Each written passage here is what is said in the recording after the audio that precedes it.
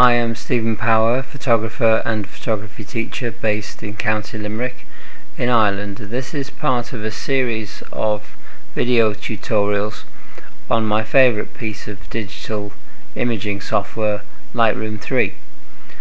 I'm going to look at various aspects of the program, and in this one I'm going to jump right in at the deep end and look at the lens correction panel, which is in the develop module. It's important to say that at the time of recording, which is the 11th of August 2010, I'm using version 3.2 of the software, which is still not being released for full automatic download, but is available from adobelabs.com as a release candidate. This basically means that the software, although it's been tested, is still in need of some feedback from those of us in the real world before it's available for full automatic download. So if you're listening to this in August 2010 and you still haven't got it, you can go to adobelabs.com and pick up the version there. Most lenses, even the very expensive ones, have some problems inherent in them. They may have what's called geometric distortion, meaning that they're not absolutely straight, or the images that they produce are not straight and flat and level. They may have chromatic aberration or some other problems to do with blurring and distortion around the edges of the image. The lens correction panel is designed, in part at least, to solve some of these problems, and it's actually really easy to use. It's divided into two parts: the profile section and the manual transform section. If we look first of all at the profile section, it's highlighted by default.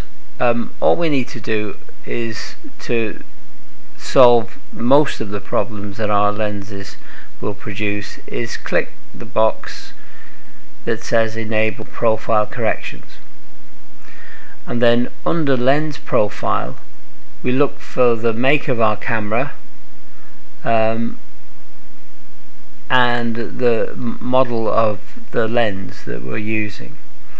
For the image that you can see here, it was shot on a Canon and just happens to have been shot on the Canon 24-105 f4L IS USM zoom. So actually, as you saw, it was automatically selected by the program, but if it isn't, you can just click the drop down menu and find your lens there.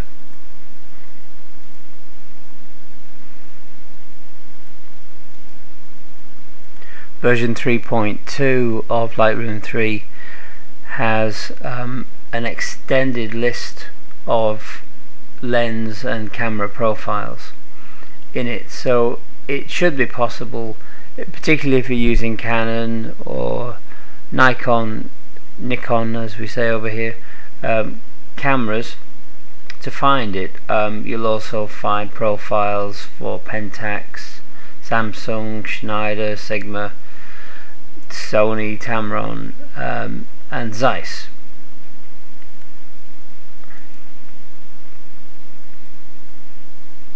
So basically what happens, okay, well, if you watch the image that I have on screen here, I'll uncheck the enable profiles correction box and the image will go back to the way it was. Now I'll check the box and did you see that? There was just a slight movement in the image, and there was a little bit of what you might call some barrel distortion over this part of the image, which automatically flattened out when the correct camera make and lens model were found by the program, and the profile was corrected. Just do it again, uncheck the enable profile corrections box. Slight barrel distortion in the middle, not much. Check it again, bang, it's gone. Okay, so that's the first part really of the panel. Nice and simple. Enable profile corrections, find your camera and your lens, and the program will do the rest. If your profile isn't found, you can go to Adobe Labs and download a special program that will allow you to upload your own profiles to the program. So basically go to adobelabs.com and look for the camera and lens profile creator tool. Okay, before we go into the manual transform section of the lens corrections panel, I just want to go back up here into the basic tool and do some basic corrections on the image. So I'm going to use the crop overlay tool, which is our shortcut if you want to get straight into it. And as we can see, I was probably slightly tipsy when I took this picture, and it's fairly tilted. So I'm just going to select the straighten tool, which looks like a spirit level. Click that and find a straight edge. So I'm going to take the top of the coffee shop there, click and drag, let go, and it should straighten the image reasonably well. It doesn't look to me as if it's absolutely perfect, so I'm just going to left click outside of the crop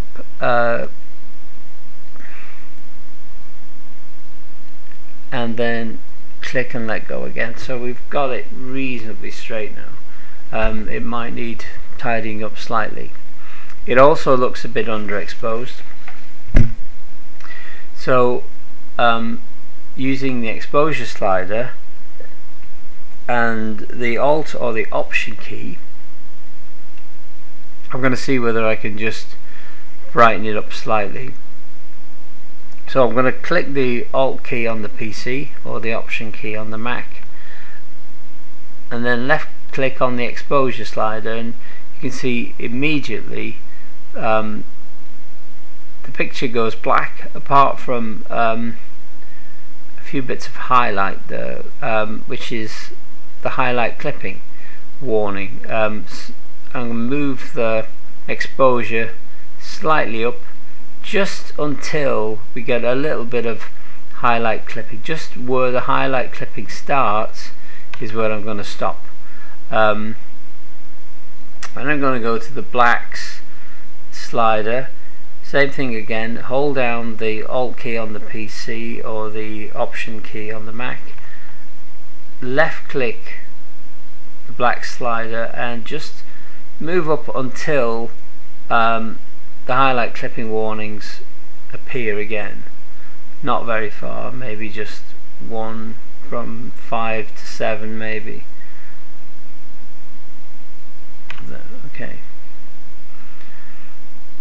So there's the image. You might want to do some more detail tweaking. maybe just move it. I think that image looks, because there's a lot of white in it, it's going to be maybe about a third under. So we've got it reasonably straight. I'll just have another little tweak of that. We've got it reasonably well exposed, and so now we're going to go back to the lens correction panel, because we've got a very basic problem going on here. What happens is when you stand too close to a building and you tilt your camera upwards, you'll get some vertical distortion.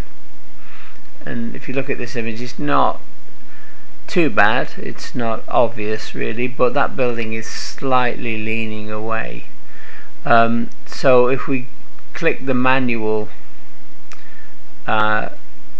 button in the lens correction panel and then go to vertical transform and move the slider in a minus way, you can see that the image now is coming towards us. If we go a long way to the left, we get a really distorted image. It takes a little while on my system for the effect to appear, so I kind of move the slider and wait. This is probably because I'm not running the software with enough RAM. If you do get that problem, move the slider, wait for the change, and then move again. So I'm going to try a vertical transform change of about -6. Okay, there we are, -6. It looks about right. Okay, so that's an important manual change that we can make. We can just sort of straighten the image. We might feel that we might want to slightly change it to the right or the left. In this case I don't think we need to, but we can by moving the horizontal slider. We can move the whole image on the horizontal. If we don't want to, I'll just double click the name of the slider and it zeroes it out again. One important thing to know here is if we do move the image too far one way or the other, we'll get some cropping on the edge. Now if you felt that change was right, which I don't think it is, we can then remove this cropped area automatically now by clicking constrain crop, and that's now changed the image. It's basically cropped the image and taken away the grey area. That's not what we want, so I'm going to put it back to -6. Okay, just for the purposes of this demonstration. So we now have an image that has been corrected for geometric distortion and for visual vertical distortion as well, which is usually caused by holding the lens at an angle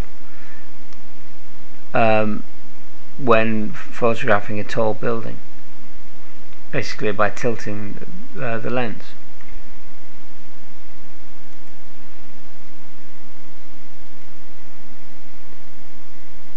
The lens correction panel is a very useful new tool in Lightroom 3, and I hope you will be able to test it out for yourselves very soon.